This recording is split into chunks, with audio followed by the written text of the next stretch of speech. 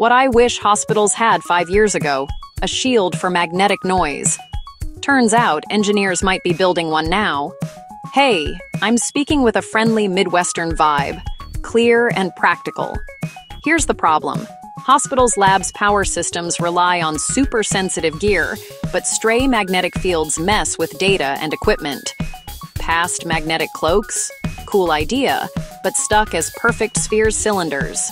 Not exactly useful for real-world shapes. Solution time. Researchers at the University of Leicester proposed a breakthrough, a flexible magnetic cloak that can hide objects of almost any shape. Their trick pairs superconductors, which expel magnetic fields, with soft ferromagnets that gently reroute the distorted field lines. Together, they make the magnetic flow slip around an object like water flowing past a rock, so instruments outside detect nothing unusual.